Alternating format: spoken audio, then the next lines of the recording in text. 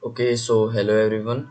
This is the third assignment that I got from Mentorness, and it is an explanation video of T20 World Cup analysis. So before getting into technical details, from the dataset that I got, I firstly read all the entire dataset and tried to understand what are the useful insights that I can get from the dataset.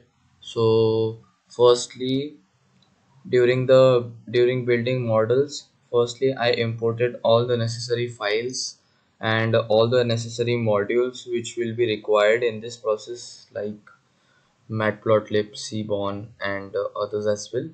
After importing all the files and after importing the dataset using read csv, I basically started the data cleaning part, where I removed some null values, unknown datas. After that, tried to remove outliers.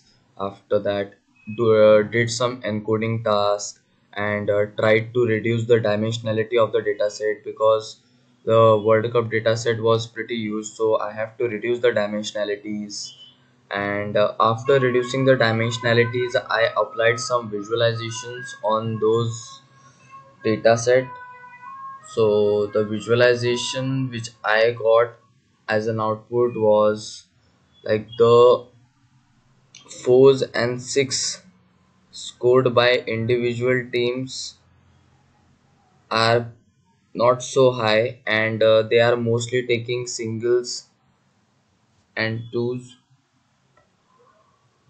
After that, from that I got to know the team India is the one who is scoring the most number of runs, and Sri Lanka cricket team is the one who has taken the most number of wickets in the tournament.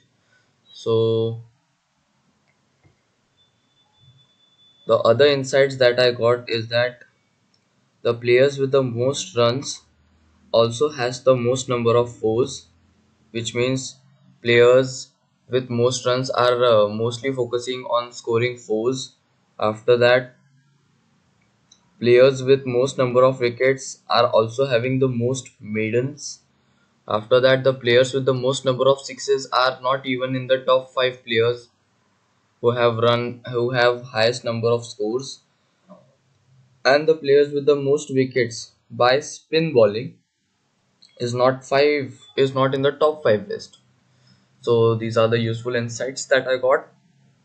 So that was my explanation. Thank you.